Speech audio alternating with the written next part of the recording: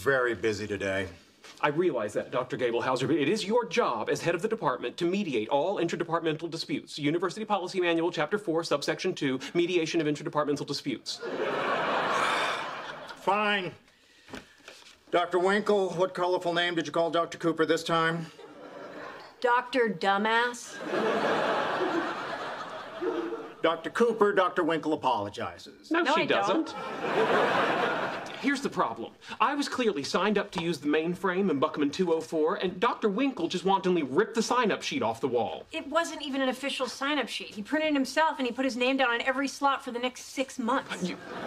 If it is a crime to ensure that the university's resources are not being squandered chasing subatomic wild geese, then I plead guilty. Oh, Penny? You need to get that, Dr. Cooper? God, no.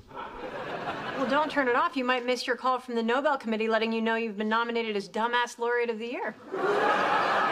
Oh, yeah? Well, you wouldn't even be nominated.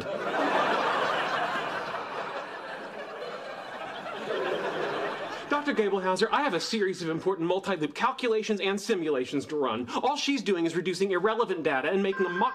Excuse me. Gablehauser.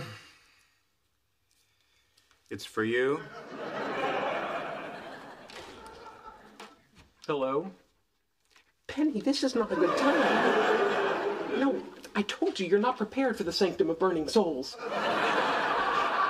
You need to be in a group of at least 5 for that quest, and 1 should be a level 35 healer. Penny, I can't log on and help you. We'll talk when I get home.